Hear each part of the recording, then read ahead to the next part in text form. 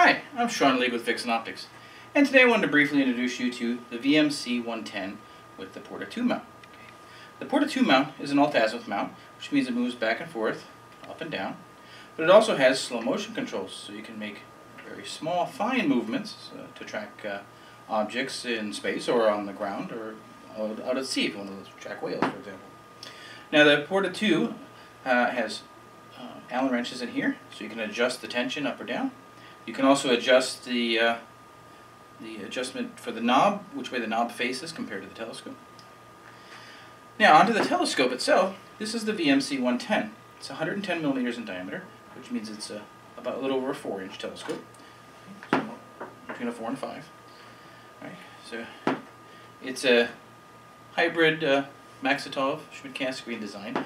So unlike a standard Schmidt-Cassegrain or Mac, it does not have a corrector plate in the front. So see, I can stick my finger in, there's no glass. The glass instead is in front of the secondary. Now that has a few advantages. One advantage is that the hot air, as you're observing at night, the warm air can escape. It's not trapped inside the tube, so it can cool down much faster. The other is that it's a lot lighter. Since there's not a lot of glass up here, there's not a lot of weight up there. Okay? And your glass is protected behind the secondary, so dew and other things, fingerprints won't get on the glass. Okay? Now, at the back here, we have our focus here. Your eyepiece goes here. This is your finder scope, which comes with it. It's a red dot finder. It projects a little red dot on the glass, so you can see where you're pointed.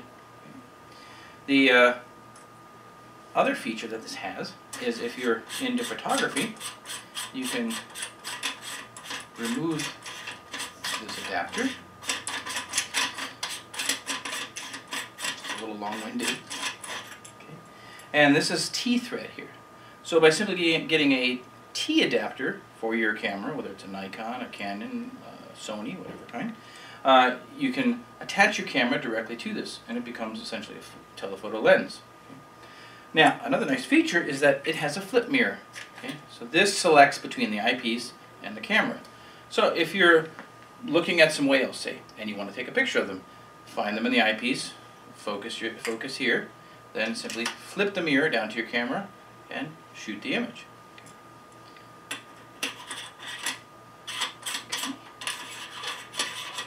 Now, the 110, like I said, is extremely portable. So when I unthread this, it comes off in my hands like that. And you can see here's the dovetail bar which went onto the mount.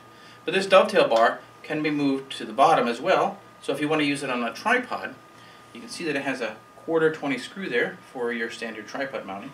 So you can use it on a standard tripod and that right side up position. Or leave it on the side for any side-mounted mount like the Porta 2 here. Okay. Now I've used this scope for years. I've used this scope, and I took it out a few weeks ago. I was looking at Saturn, and I could see the split in Saturn's rings, the Cassini division with this scope. So the optics are really fantastic, and the portability is great. I would highly recommend this for beginners or people that want a portable telescope just to take wherever they go. This could easily be a carry-on telescope. Fits in a small case, which Vixen sells cases for this and for the tripod as well. So all around, it's a really versatile little scope, and I highly recommend it. Thank you. Have a good day.